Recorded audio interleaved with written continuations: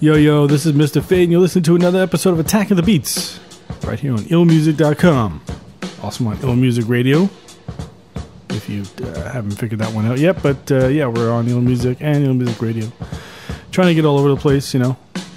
Trying to get it well-known internationally and all that shit. All that good stuff. You know, I was just trying to set up here. Sorry, I was just trying to set up here for the recording. And so I start talking, and then I look at the meter, and I'm going, why isn't my voice being recorded? So of course, stupid me, right? I look, and it's always the most obvious thing. And you know, it'd be nice if I had the outputs actually coming in. I mean, my output plugs were just sitting there. I'm like, I think I need to plug these things in.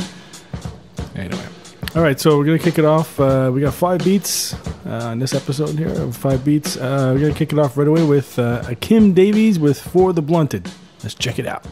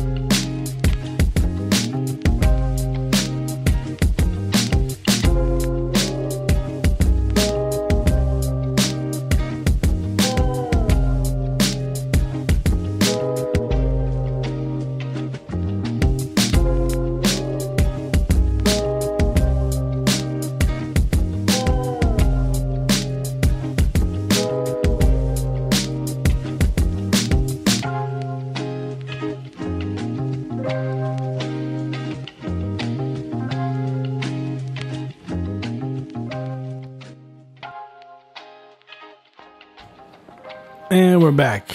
All right. So that was Kim Davies with "For the Blunted."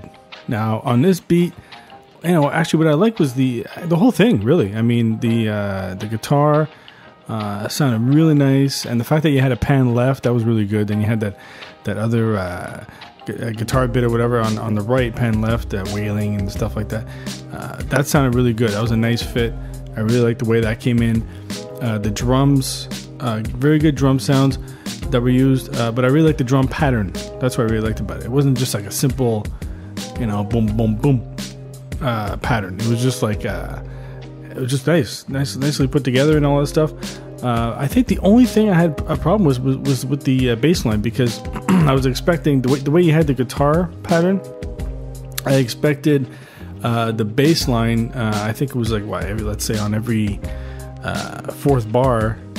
Or every other bar, let's say. I think it was every fourth bar. Every fourth bar, I thought you would bring the bass line down a couple of pitches. You know, like, you know what I mean? Like just bring it down a notch, because the way you had the guitar, I thought it would go on with that. So to me, it just kind of felt like the bass line was on the fourth bar was kind of not going with the guitar pattern. You know what I mean? Anyway, you know what I mean. But other than that, great beat, man. I really like it. Really feeling it. Good job. All right, so, all right, next up we have another newcomer, Beautiful Noise with Fantastic One. Let's check it out.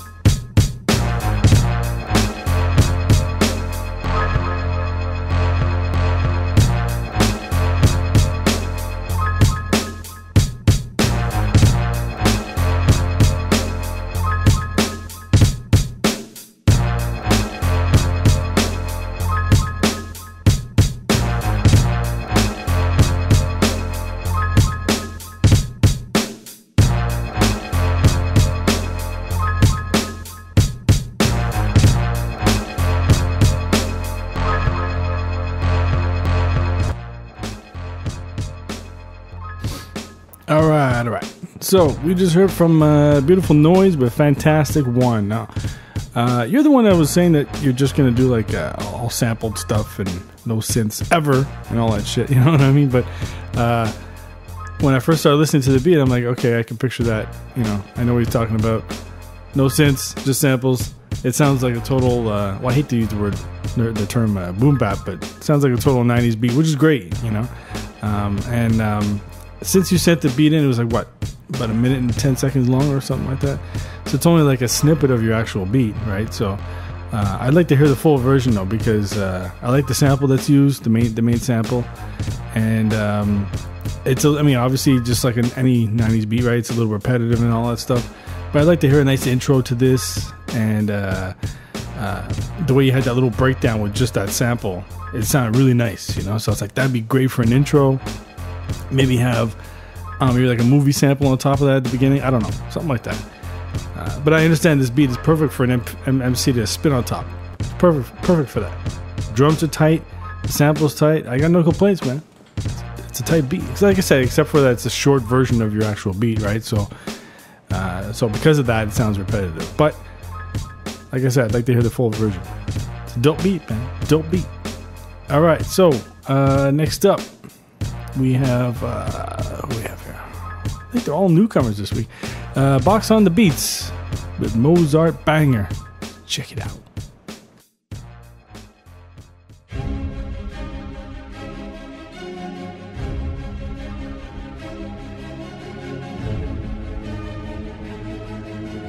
Box on the beat, and I bang.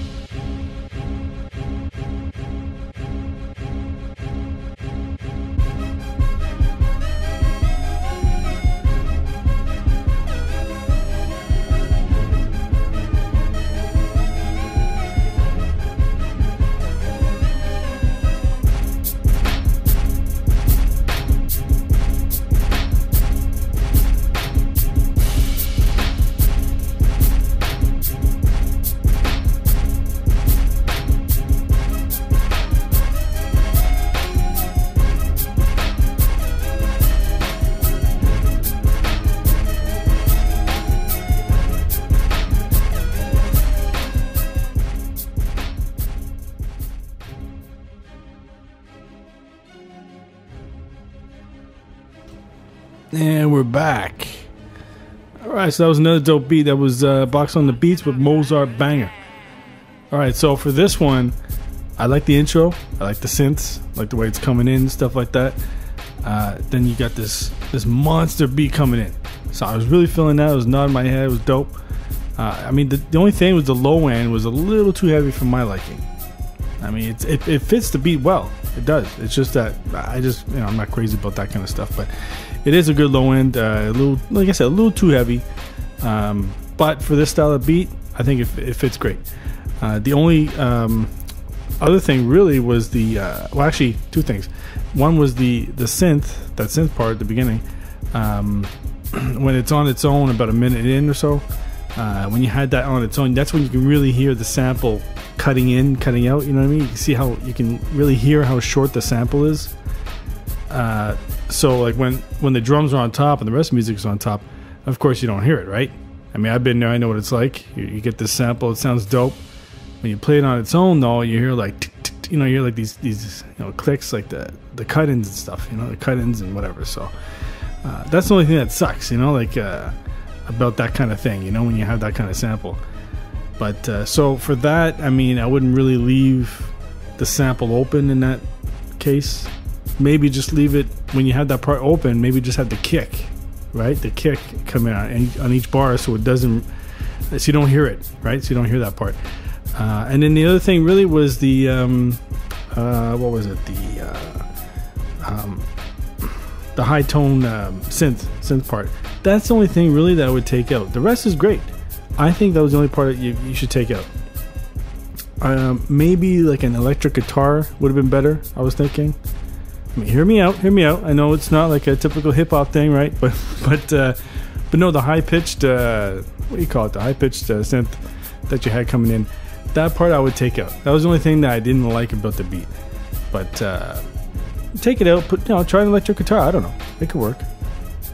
It could work. But you know, I'm saying that because this beat, when I first heard it, it made me want to punch somebody in the face, right? So I'm thinking something hard, you know, like rock, and just, you know, something from. It sounds like something that would be in a movie. So think about that. Other than that, great job, man. All right, so next up we got GTR Beats with Bright Night. Let's check it out.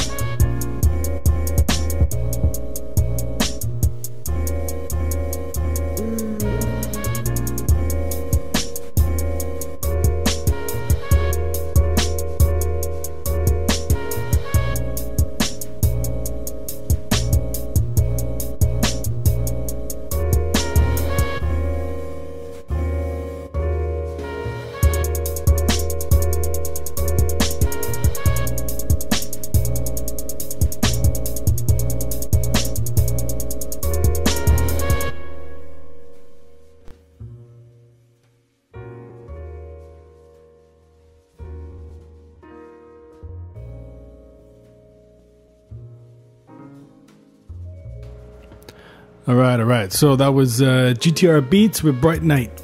All right, so on this track, you know, it starts off really nice jazz sample. I'm really feeling that shit. You had a nice drum pattern going with the and actually nice drum sounds. But towards the end, I found the drums were a little off. It just sounded a little off. Like it was the kicks, really. It was the kicks were a little off. I don't know. But the main thing I had a problem with really was the sample, because it sounds nice. It's just that the way it was chopped, it was like I was mentioning to Box on the Beats. I mean, it's just, you know, you have these you hear the cut in and the cut out, right? You hear these, like, you hear how short the sample is and stuff. Actually, I just wrote an article recently about something like this, where it's like you have these samples, and the way I used to do it all the time was, you know, use you just fade in and fade out, right? Like a real tight fade in, fade out, and then possibly put some kind of really short delay on it, so that way it just fills out the space. It's not going to make the sample longer, obviously, but at least it'll fill out that space in your mix. So you could do that, or you could take that sample that you have, maybe double it. But again, when you double it, you know, put them together. You can crossfade them, whatever. There's always a way to mask it, you know what I mean? So that's the only problem I had, was that sample, and the fact that towards the end, only towards the end, where the drums were a little off, you know, and also because the sample, I think it was also at that time when you had that towards the end there, where the sample, it sounded like you were just going crazy with that with that sample, you know. I mean, it's a nice sample. It's just at the end it was like dun, dun, dun, dun, dun, dun. So that's about it. But I don't know. I mean, there's a lot of guys who do that, really, who have these samples that are nice, but they're not chopped that great, you know. Like it could be a little better. It could be all it is, like a little fade, or maybe, like I said, maybe a delay or something like that. That's it, man. You fix that, and this beat would be really nice, because I like the way it is, the pattern, the drum pattern and stuff, and the sample, very smooth, very fucking smooth beat, man. All right. So next up, we got the last beat, the last one. Forgive me if I pronounce it wrong, but Tube with beats on the Tube, whatever. Tube with beats on water. All right, let's check it out.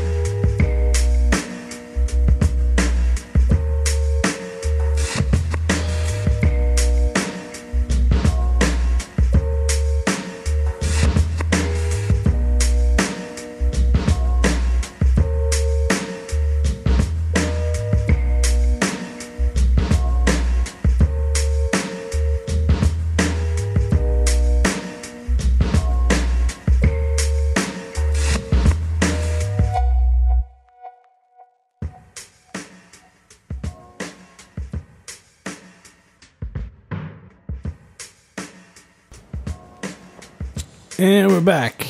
All right, so that was Tubi with Beats on Water. All right, so starts off nice. Of course, using a beautiful drum break. That's great. That's a great way to start. And then you get these smooth keys on the top, very subtle, and everything just sounds nice. I mean, really, the only complaint I would have would be, hold on. Sorry. All right, so the only complaint I would have would be that I think it was the part where not the main keys, but the other little keys right after. It just, like, I wanted to hear more of that one. I think it just sounded like I wanted to hear more of that. It just sounded like something was missing right there, you know. But other than that, I mean, it sounds really nice. It's a nice beat. And what's really funny about this beat, though, I'm listening to it, I'm thinking it's interesting because this is the type of beat where, you know, you hear a full song with a beat like this with some rapper on top, okay, and then when you finally hear the instrumental, this is what you get. So it's like with an MC, it's going to be an amazing track. And then you hear the instrumental, and it just sounds like something's missing. Not that there's something wrong with the beat, just that it just sounds like there's something missing, which is an MC. So that's good though, because that means this beat is perfect for some kind of rapper, right? So, but like I said, it's just that second section of keys there. That's the only thing, really. If I want to nitpick, I mean, that's just the only thing. But yeah, that's a dope beat, man. I like it. Very good job, mixed well. But honestly, I want to hear that with some MC on top. Really. Yeah.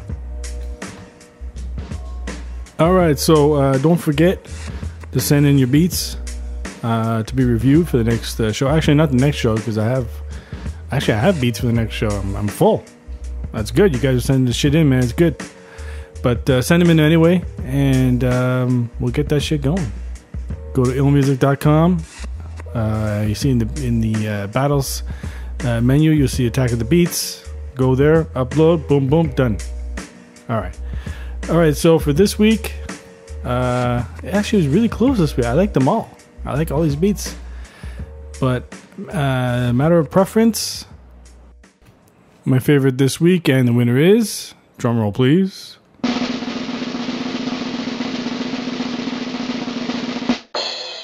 Tubi with Beats on Water.